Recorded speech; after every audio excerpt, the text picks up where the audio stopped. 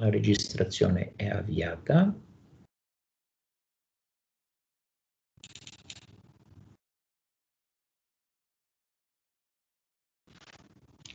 Ok.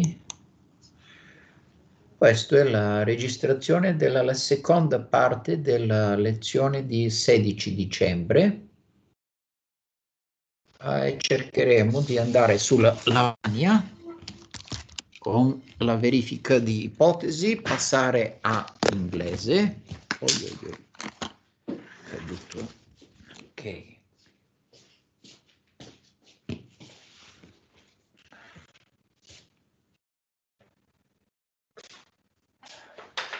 Prima della pausa abbiamo fatto questa osservazione che we made the following observation that the conjecture, the hypothesis that the mean value is mu zero somehow should be verified if we have good knowledge of this constant C0 and if we have n big enough. But somehow, how big is this guy n? And moreover, what kind of comparison, what kind of justification of our conjecture check is done? This depends especially on the fact that we assume that our normal distribution practically characterizes all these statistical data, and behind this statistical data we have normal distributions with the same mu and sigma, and of course we assume that they are independent. Okay. To justify and see how we can prepare our algorithm, now we shall assume that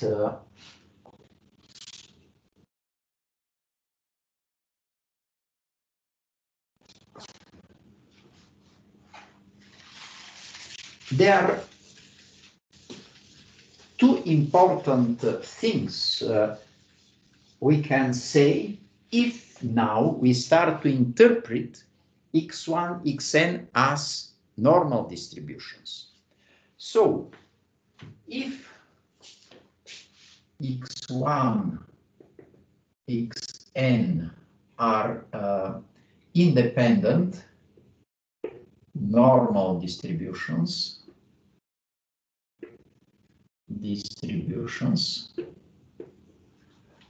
in some sense we have to choose what shall be the meter to show the smallness of our error when we make the conjecture mu is equal mu zero. The meter in this case shall be connected with the standard normal distribution. Therefore, we know that together with these guys with presumably mean value mu zero and sigma parameters, there is another standard normal deviation, standard normal distribution with parameters 0 and 1 that we discussed before, and we made some numerical calculations with mean value 0 and deviation 1 or variation.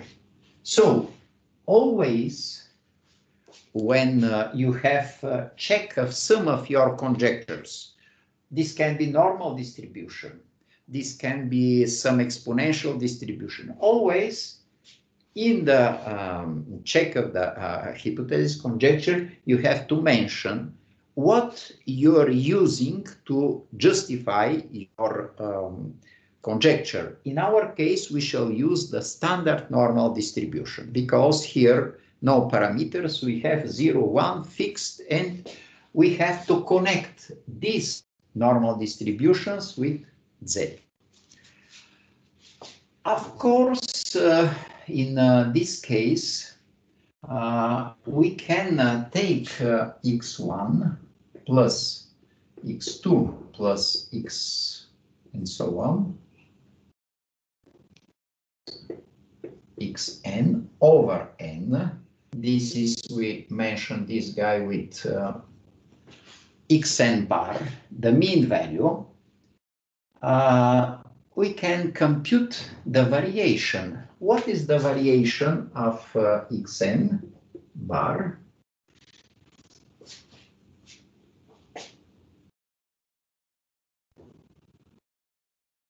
Can you help me? This is very important observation. This is part of the proof of the law of big numbers. First of all, you have the sum. Let us first compute. May I write here? Can you see? Yes. Okay. If we write x1 plus x2 plus xn, only this, the variation, how was computed? If they are independent between them, these random variables, what we can say about variation? Variation of the sum was, we did this for two independent Gaussian random variables, but you can, of course, do for any number.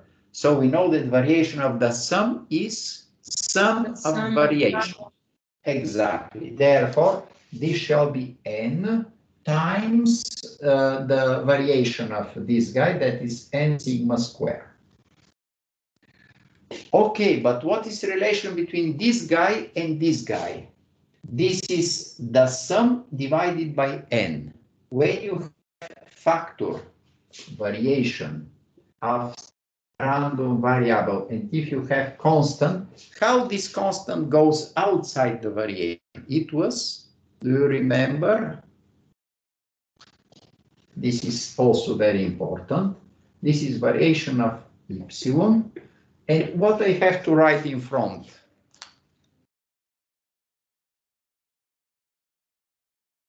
Yes. Please. C squared. Right. C squared. This is fundamental because this is second moment connected with second moment, so C squared. So if you use this, you shall have from 1 over n squared, and therefore this shall be sigma squared times n divided by n squared. I apply this relation and also this relation. So see, we have this guy, and now you can simplify n with n squared, and you get sigma squared divided by n.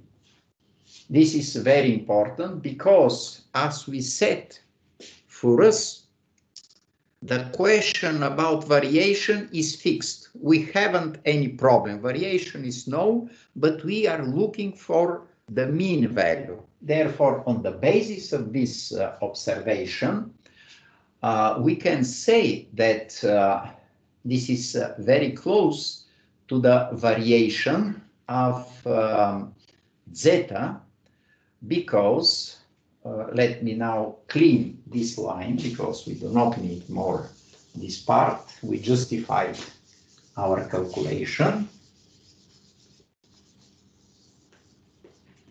I have to take xn bar. Of course, we have to take minus mu 0 and divide by the square root of this sigma divided by square of n. So what we can say based on this variation, because we can put this actually from this we have v of xn bar divided by sigma. Sorry, we cannot see the bottom of the whiteboard. Thank you. Welcome. Here we have square of this guy divided by square of n is equal 1. I can rewrite this quantity, the variation, as in this way, from this with this, and you can see that practically this means that on level of variation, xn bar divided by this quantity is like our normal distribution, standard normal distribution, zeta with parameters 0 and 1. In fact, if all these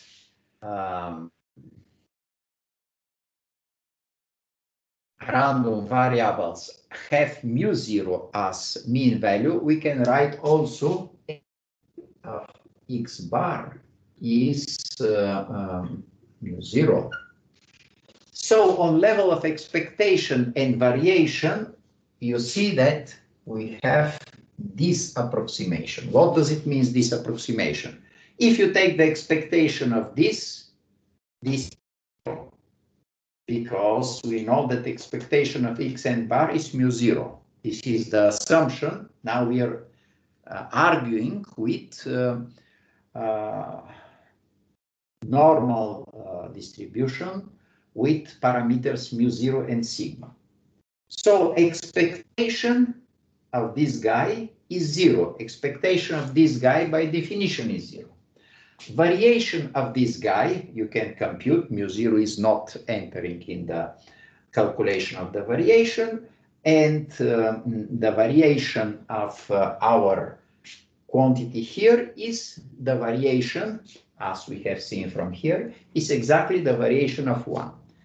If the expectation and the variation of our quantities in this relation 1 are satisfied, we shall say that yes, probably we have really nice connection between xn bar, our Gaussian distribution, with expectation mu0, and making this new Gaussian distribution, we shall have something that is on level of expectation and variation over zeta.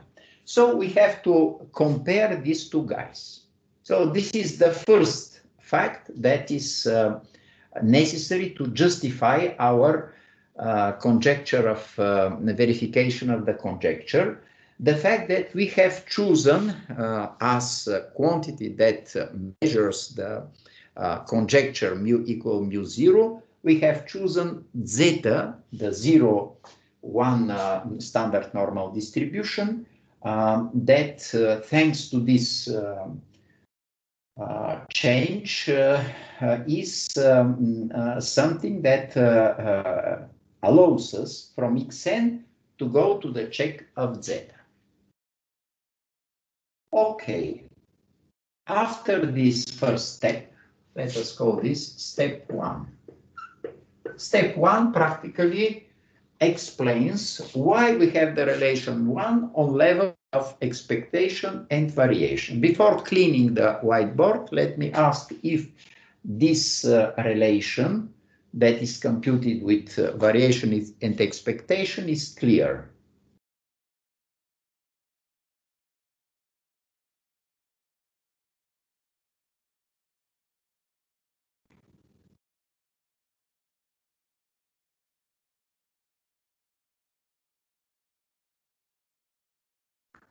Okay, now our next step, step 2.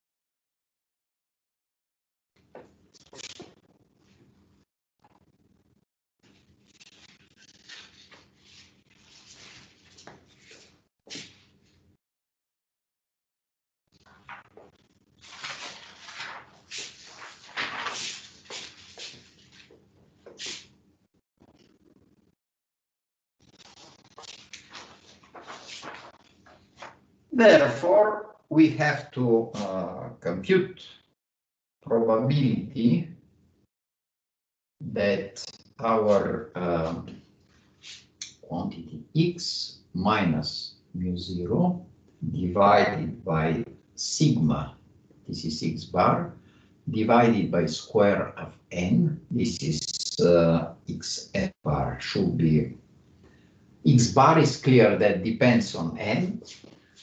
So we want to show and to evaluate, and this should be bigger than what?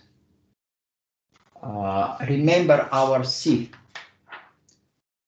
If now we put, this is x bar,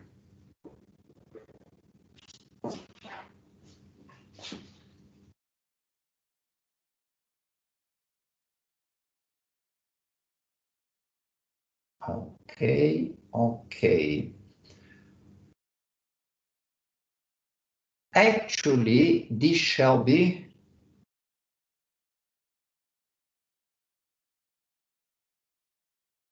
connected with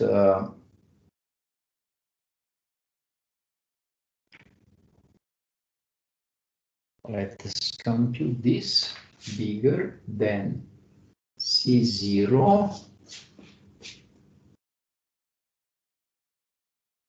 Here we have to say square of sigma, actually sigma, and here we have square of n. Let us check that this inequality coincides with this inequality. I think this is almost clear because square of n from here can be put, we can put above.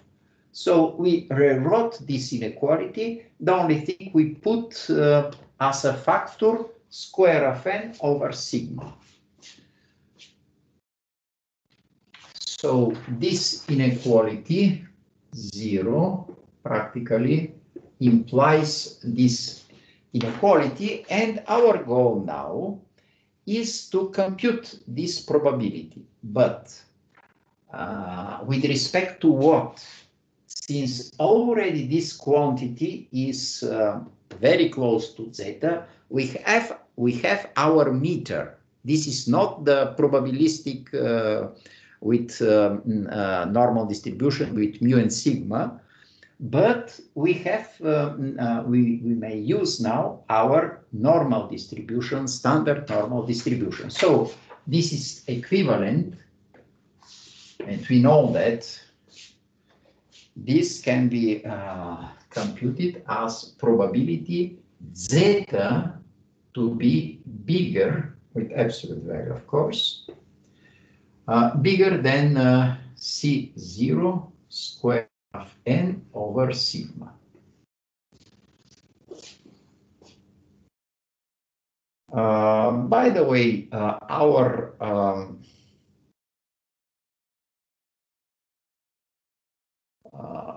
probability, because here and restrict our attention to the case when, for example, we can take our zeta to be positive, because remember what was this? When we computed before the break probability module zeta bigger than some a. What was this? This was integral. And now I have to put modulus of x bigger than a. And here we have a minus x squared divided by 2, 1 over square of 2 pi dx. This is the probability. But what does it mean x bigger than a? We may have here a small picture. So if this is our x and if this is the standard normal distribution, remember that standard normal distribution is something like this. So what does it mean modulus of x bigger than 1 than a? This means from a to plus infinity, or we take minus a to minus infinity. We have two pieces, and it is clear that this integral shall be 2 times integral from a to infinity. Therefore, I can replace this guy with 2 times integral from a to infinity. And of course, in this case, if you use this relation, appearance of 2, then we can substitute this guy.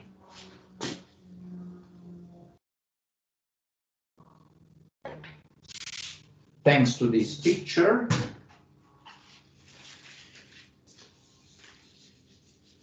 We can substitute this guy with 2 times probability that zeta is bigger than C0 square of n over sigma. This is important. Now we shall deal with this probability in order to measure our statistical data. 1 second. This is done. Okay, so this is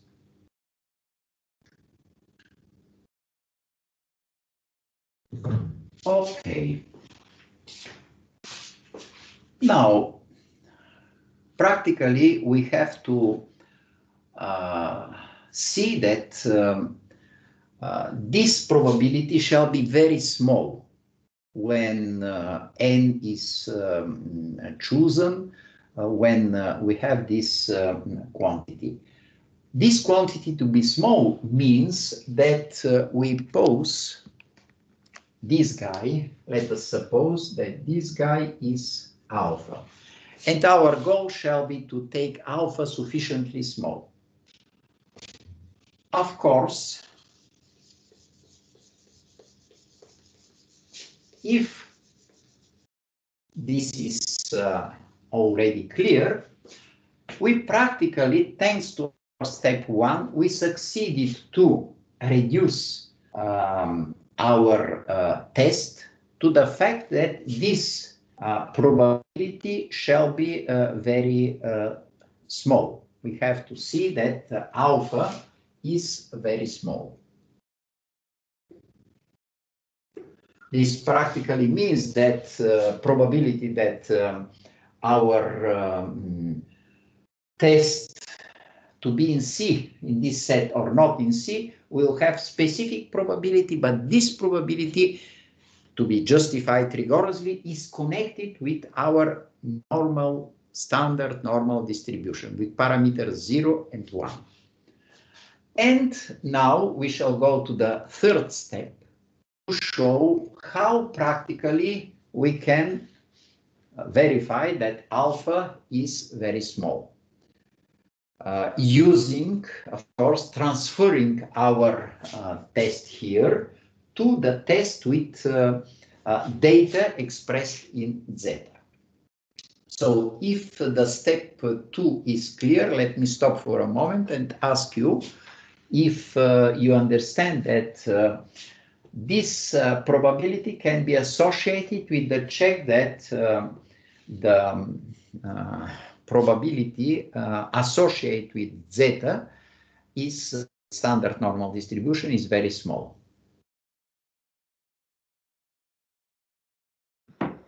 Yes, but maybe if later you could do a practical example, it will be... Of course, of course. Have in mind that now I pose the parameters and then we shall work with numerical values of these parameters. Okay. Some of parameters shall be given, some of parameters you shall compute. Among them is especially this guy, because now we can say that it is important to have this quantity. Actually, this is the quantity that we shall compute. As you can see, if alpha is given, now we go to step 3. So step 3 requires that simply I put this alpha and let me remind you that here I shall put everything from step 2 on this line. This was on one, on the other hand, 2 times probability zeta bigger than, let us call this, this is the random variable standard. And this quantity we shall call with zeta, small zeta, the alpha. This zeta alpha is also important. So this is C. And our zeta alpha is given, let us recall you, C0 square of n divided by sigma. As you can see here, we have here for zeta alpha, we have all parameters that we know. C0, I said you that we have to define C0 from the very beginning. Sigma is known. This is also parameter that shall be given to you. N is also number of statistical data. So we define zeta alpha. And this is bigger than zeta alpha. And as you can see, for any alpha, zeta alpha be defined through this relation. Vice versa. If zeta alpha is given, this guy, then alpha satisfies this relation. This is what we deduced from step 2. And now we are going to step 3. The final step, how we shall verify our conjecture to have the algorithm.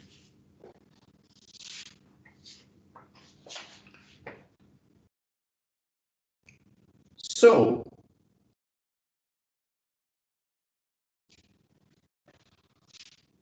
this we said that this is zeta alpha. So what we are doing?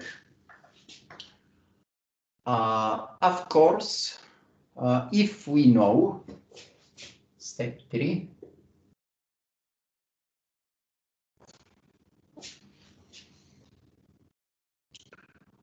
we can say that C0 given, sigma is given. What we can vary is this number n. We have to choose n sufficiently large. But how large? We are saying no, since we don't know if n is sufficiently large, let me define this alpha. So we shall say alpha is given small positive number. So we can say 0.1. And this relation shows that probability that this guy is bigger than zeta alpha is very small. So if we have C0 sigma alpha given, we are going to define zeta alpha. So what is zeta alpha? We compute this C0 square of n divided by sigma. So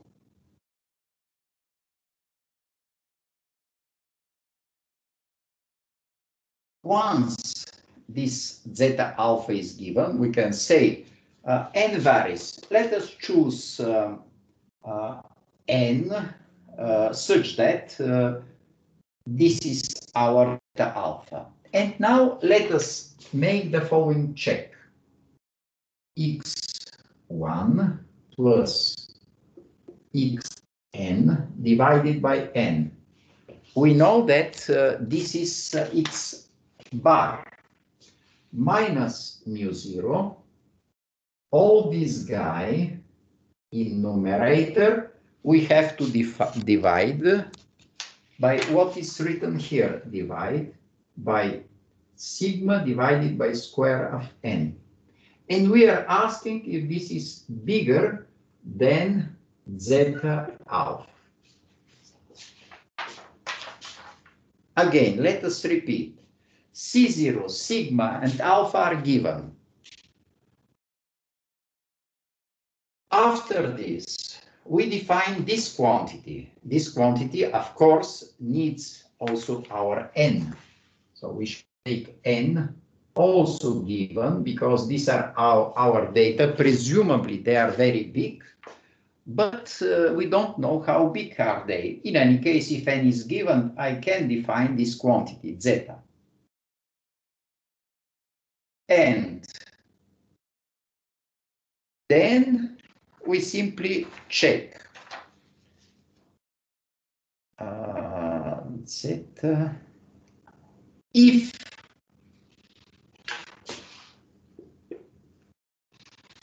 our statistical data satisfy this inequality, then we can say the conjecture not true.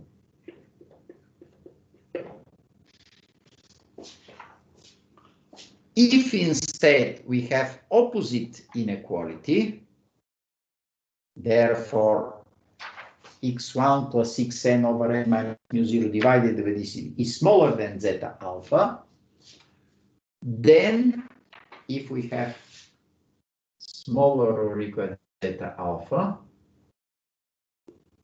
then the conjecture is true.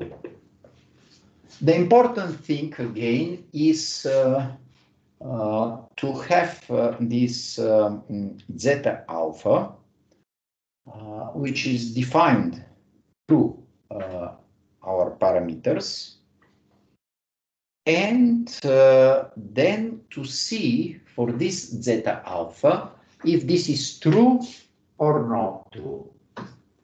Actually, here you can see that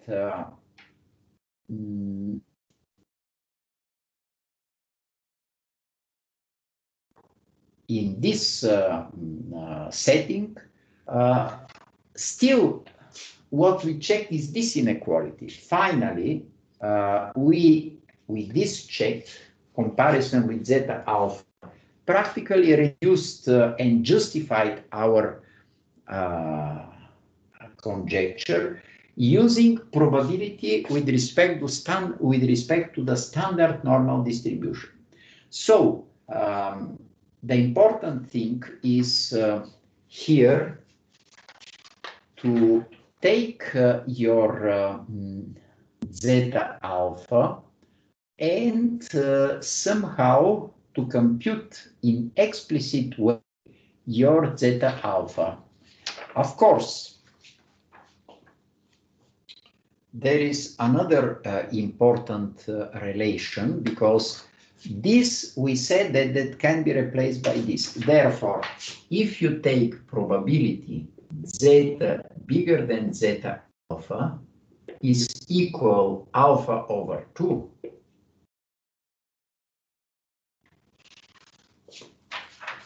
since this is the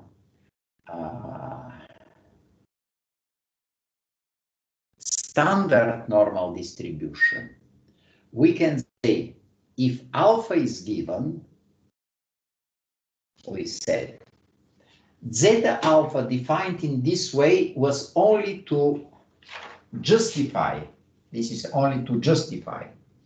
Practical way to find zeta alpha is this relation, because we justified already on level of Gaussian distribution this passage, but you can see if we make this definition of zeta alpha not in this way, but in this way, then zeta alpha here, defined in this way, shall be our final algorithm.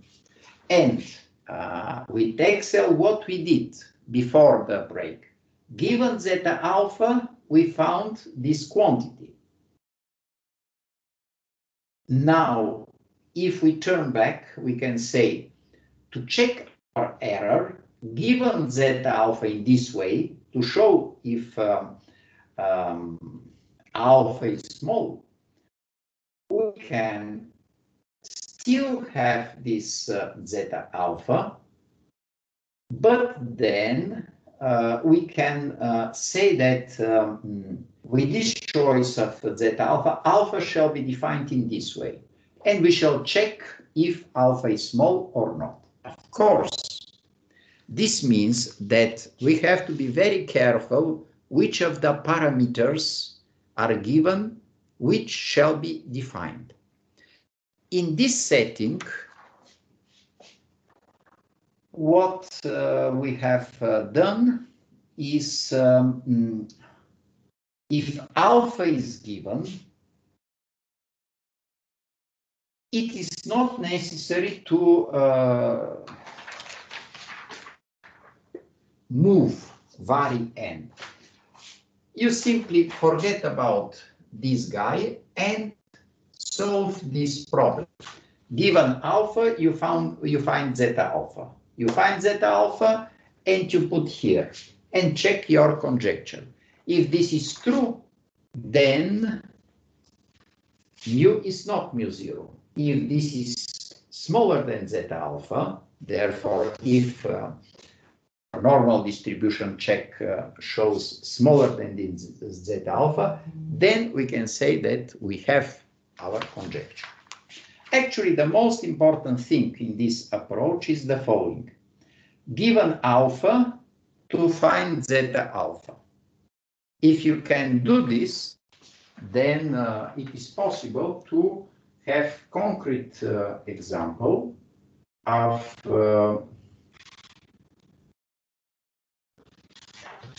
how the algorithm is working. Okay, now let us do the following.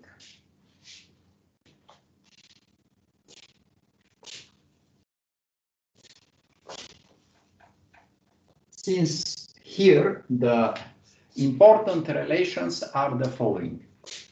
On one hand, zeta alpha is C0 square of n sigma. On the other hand, probability zeta bigger than zeta alpha is alpha over 2. So we set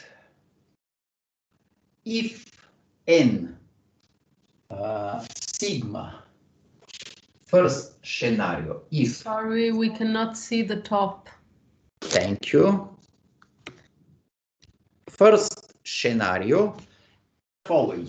If we have n sigma and C0 given, then what you are doing, compute zeta alpha from here, then you compute probability zeta bigger than zeta alpha, which is XL. You find this guy, you find alpha, and then you're asking alpha is small. If alpha is small, we are satisfied. This is one possible approach using exactly XL. This is the first scenario. And then, of course, if you use this scenario, you have all parameters, because at the end you need 4 parameters, n sigma C0. But you have the fourth ones, zeta alpha, that can be computed with this formula, and then you can compute alpha. This is one possibility. If, on the other hand, sigma C0 and alpha are given, what you have to do? You take your alpha, you put here P zeta minus P zeta bigger than zeta alpha equal alpha over 2 with the normal distribution, and you find zeta alpha.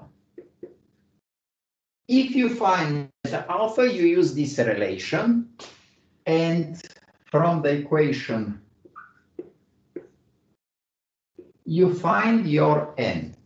If n is sufficiently large, and you can use this n to say we need exactly these n experiments in order to be sure that our verification, that is here, the verification, the final check is this one, if this is true or not true. Therefore, as you can see, you may have, in any case, if you have totally 4 parameters participating here in the test that are n, sigma, C0, and alpha, you can choose 3 basic parameters and then define the 4th one using this relation. Now we can take a small example in order to convince you that this is working. Especially, I want to understand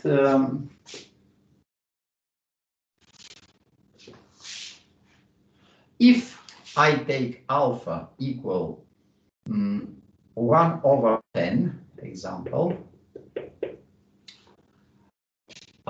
then let us take 2/10, then alpha over 2 is 1/10, and I want to find p zeta bigger than zeta alpha equal 1/10. Let us try to find this with Excel, because in this case, we shall find our zeta alpha. I shall switch to share the screen on my Excel. Again, approximately, not very precisely. So what we have here, we have normal distribution.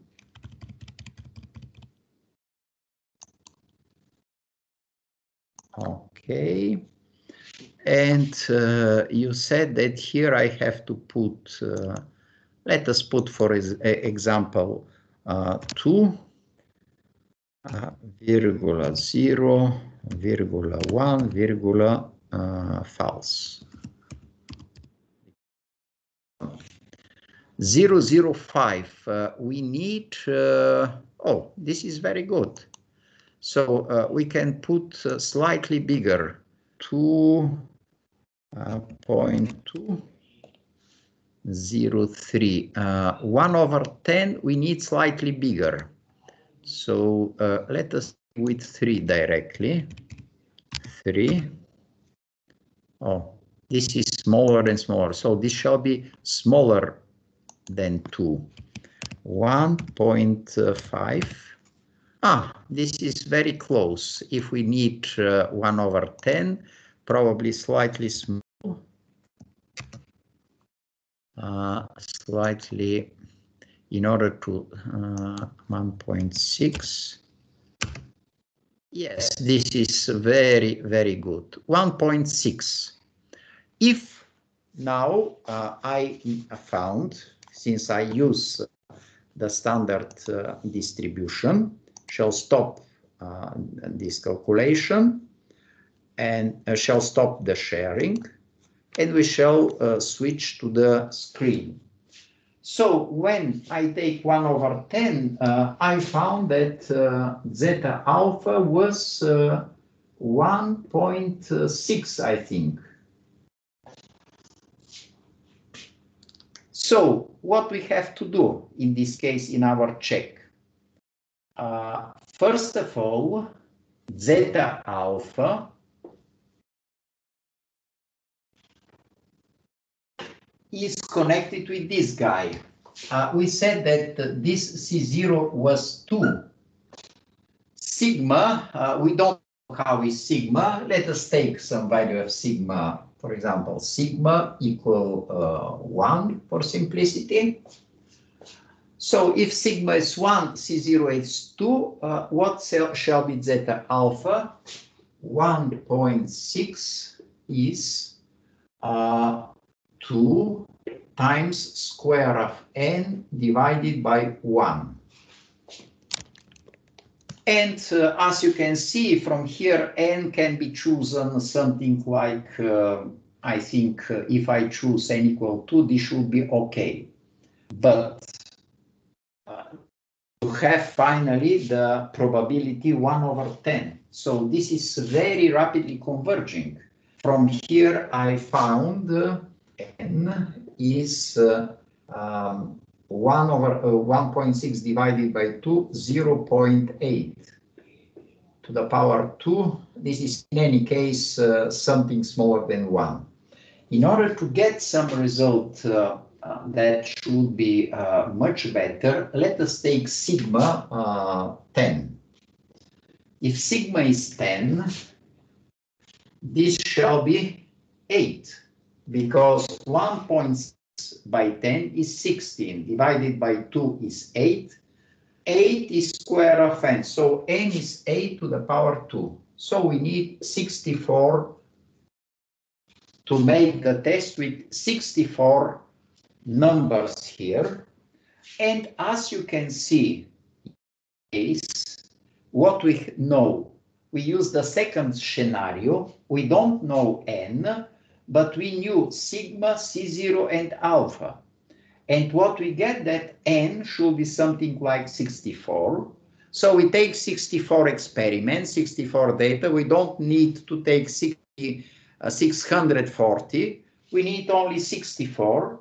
And you may put in this test zeta alpha is given. Your statistical data are given, n is also found.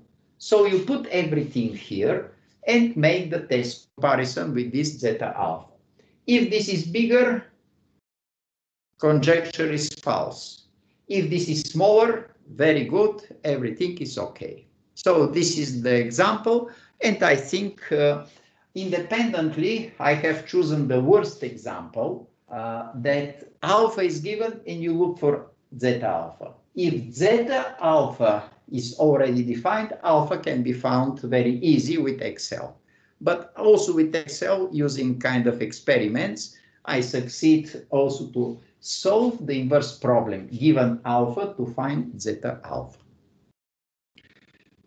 So I think this is the key point, and with this lecture, we cannot close, of course, say that everything is done in probability and statistics, but at least we have the idea how some basic facts from probability and statistics can be used in combination with simple software like Excel. With this, let us see if you have some short questions. I think with the appointments we fix for the next week, I shall only answer to your questions and try to solve some practical examples and problems that typically are the practical part of our final exam.